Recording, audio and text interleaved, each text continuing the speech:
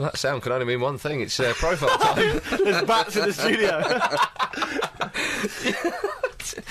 Oh, dear, oh dear. The profile is Dennis Nicholas Maria Bergkamp. Oh. I thought that would strike a chord with you. Born 10th of May 1969, just before the Summer of Love. He's won the sperm race. He has. Do you know he was named after the famous Manchester United player Dennis Law? Oh, was he? Spelled differently then? It is, yes. But in Dutch, if you spelt it with one N, it would be too near Denise. Okay. So they put the extra N in there to man beef it up.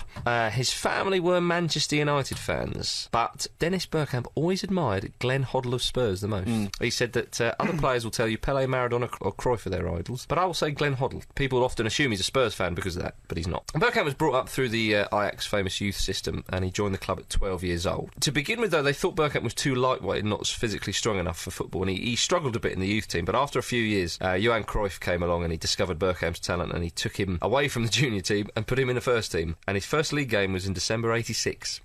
And he soon became a regular in the Ajax side. They won the Dutch League in 1990. They won the UEFA Cup in 92. Very respectable. They won the Dutch Cup in 93. And from 91 to 93, Bergkamp was top scorer in the league. Because you often think of Bergkamp and you don't actually think he was the most prestigious of goal scorers. No. But in the early days, top scorer in the Dutch League, as I say. And he was voted the Dutch Player of the Year in 92 and 93. And all in all, he scored 122 goals in 239 games for Ajax. That's not too shabby at all. And for a guy who was as more of a support striker, as we know him to be, decent. In 1993, he signed for Inter for £12 million. Wasn't he Inter's greatest ever player? Yeah, that's right. Yeah. He went with. I'm not having a go at him because it's a profile. There's no place for that in the profile. I was going to say Kanu and Robbie Keane are Inter's greatest players anyway. Yeah, that's true. Sorry, that's very true. Yeah. But to put it in context, when he was signed for £12 million, he was the second most expensive player in the world at the time. Johan Cruyff was very surprised and actually disapproved of the move because Inter were a bit more defensive type of side, but Bergkamp wanted a challenge, and he chose Inter over clubs like Milan and Barcelona, where there was more attacking. So it was a bit of a surprise he went there. He won the UEFA Cup, though, with Inter, which I think was his only honour there. But he stayed in Italy for 2 seasons, and as Cruyff predicted, he had a very difficult time there. They promised him a kind of a change of style, actually, when he arrived, but it didn't quite happen, and he didn't get on so well with his teammates. I think Ruben Sousa certainly treated him as a rival rather than a colleague. There was a little bit of animosity there, and he didn't have a great time with the Italian press either. But Bruce Rioch rescued him. Bruce Rioch did rescue him. So in 52 games, 52 appearances for Inter, he scored 11 goals. So not the best time. But Bruce Rioch, you're right, came along in June '95 and signed him for $7.5 million. It took him, I think people forget, it actually took a little while, not too long, but it did take a little while for him to adapt. To well, there was the a big thing. It took him a while to score, didn't it? It did take him a while. 2 in 1 game against Southampton, I believe. Do you remember him signing for Arsenal? Do you, Jimbo? Yeah.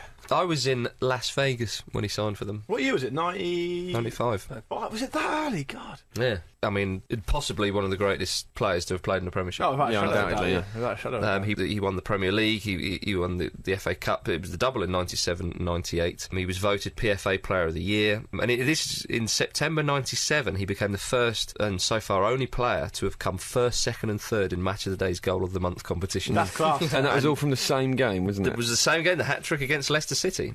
Oh, I remember that hat-trick. Glorious. What a hat-trick that was. Bergkamp was one of those sort of few players who genuinely could take your breath away.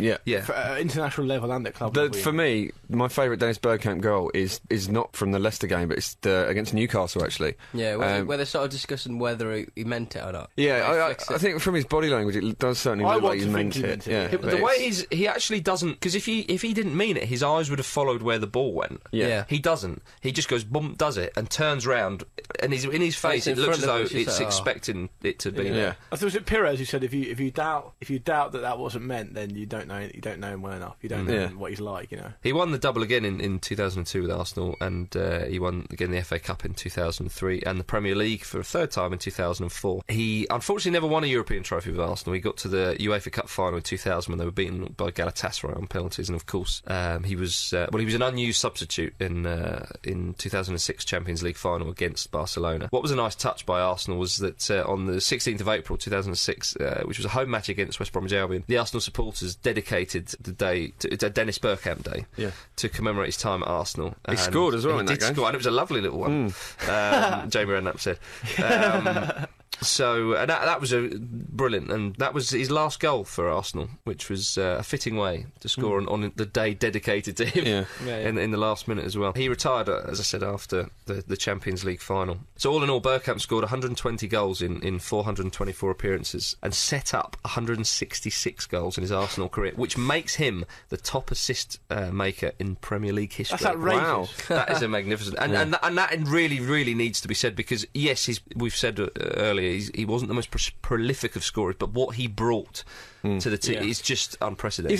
He seems for a while, he seems to go like a season on, season off. I remember he'd get like 20, 25 one season, then he'd get 8 or 9 the next, but he was making loads the whole time. It was funny the way that worked out. Wonderful player. Unplayable when he was completely unplayable. His first major tournament was Euro 92, where they lost on penalties to Denmark in the semi-final, and then of course they got to the quarter-final in 1994 in USA. But I'm sure we all remember the moment in 98 against Argentina in the quarter-final, where which was intriguingly... The Dutch commentary was played at the end of the last show, wasn't it, Peter? Yeah, I was surfing for something else. I was trying to find something else, and I found that. Why not? It's a lovely bit of work. Just whack it in there. And I'll big the goal where he sort of trying to bring it down at the end, he shinned it and sort of sliced it in. I think it's yeah. Not bad. Frank de Boer just humped a ball up to him. De Boer!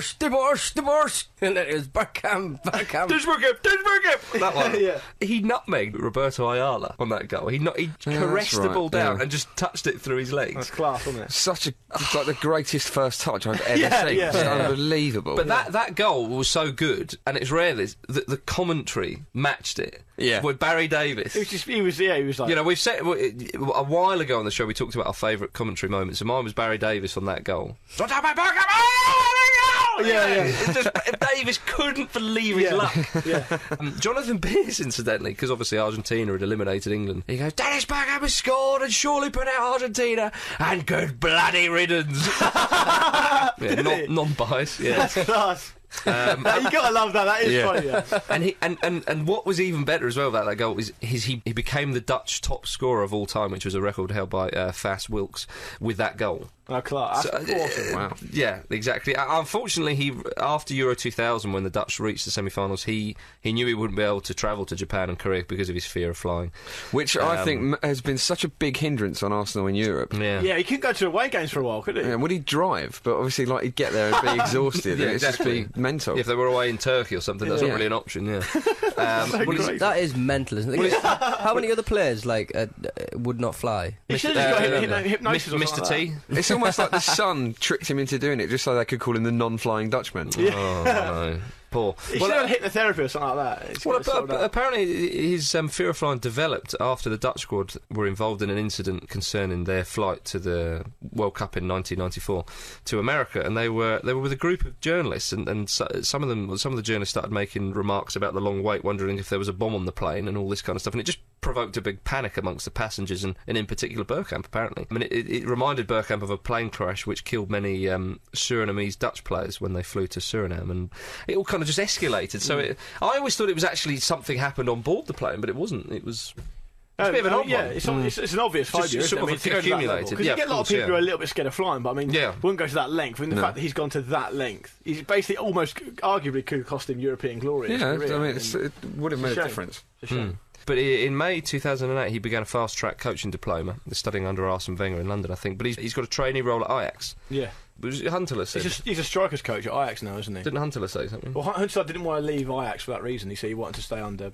Was it Van Basten and Bergkamp was the coaching sort of setup? But obviously he did leave in the end. But I mean, I'm not sure if Bergkamp is going to will be an Ajax manager in the near future. I mean, possibly. You know, he's spent a lot of time. I think he's going about it the right way. Wasn't he managing the Dutch B side or assistant management? Right. Yeah, he was managing them as well. I think it's wise to get those sort of assistants roles under your belt and just totally. I think it's fantastic when genuinely great players want to stay in the game. I read something about Paul Scholes today saying he wants to stay in the game as well when he retires. So. Yeah.